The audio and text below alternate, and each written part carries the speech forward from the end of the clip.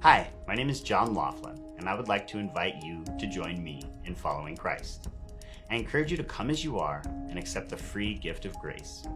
I spent the better part of 15 years drowning in addiction, hopeless, and as far from a Christ-driven life as a man could be. I truly believed that my sins were unforgivable. How could He forgive the person I had become? I felt that all the lying, cheating, and substance abuse didn't deserve grace. I couldn't have been more wrong.